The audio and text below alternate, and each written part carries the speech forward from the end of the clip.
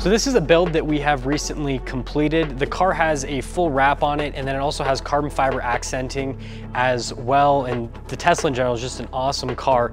But what we're doing now with this build is we're actually rewrapping the car. And that's one of the biggest benefits of vinyl over paint, is the fact that it's really easy to rewrap a car versus repainting a car. So just from a cost perspective, a wrap is a lot less expensive than paint. But then on top of that, it's a lot less labor intensive. So with the wrap, when you're done with it, all you got to do is just peel the vinyl off, and then you just put the new vinyl on.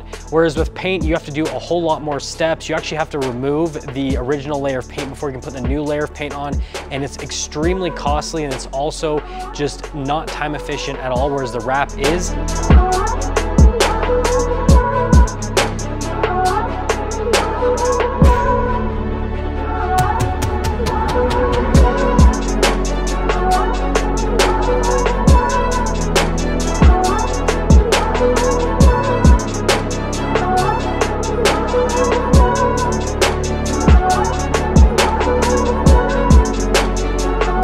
As you can see in real time, we're actually getting the wrap taken off. So we're going from a matte wrap to a satin wrap. And it's interesting to see the matte color on top of the gloss with the car, just like the difference between the two colors, because you've got kind of more of like a burgundy type red is what I would almost call it, is the original paint color on the car.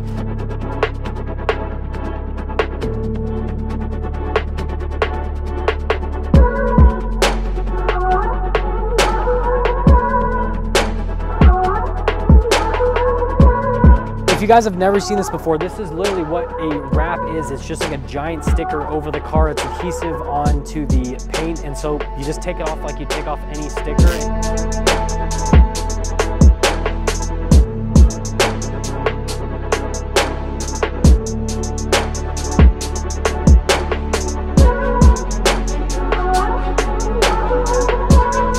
Paint underneath is still going to be brand new that the car had from the factory, and so you just have like that double benefit of it not only costing less but then also protecting the car.